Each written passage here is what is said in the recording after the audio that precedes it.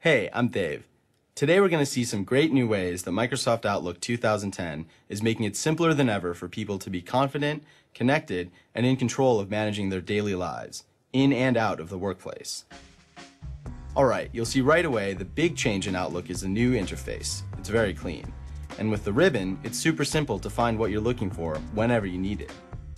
Outlook has a new conversation view to save valuable inbox space and make it a lot easier to manage all the emails that the average professional receives each day. Here, I've got some individual email messages as well as a conversation about Xbox, which shows up as one line item to save space. When we click on the conversation, it expands to reveal multiple messages all about the same subject.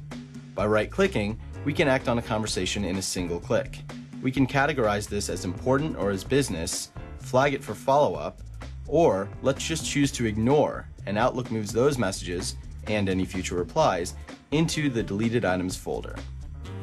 For emails like this one that have a lot of replies, I can save a ton of reading time by right-clicking and choosing Clean Up Conversation. Outlook trims out all the redundant replies, leaving you only with the messages you need.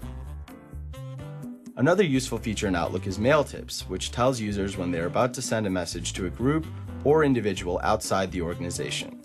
This reduces common missteps when sending important information via email. Now let's shift gears and talk about how Outlook streamlines common actions, like scheduling meetings, with something called Quick Steps.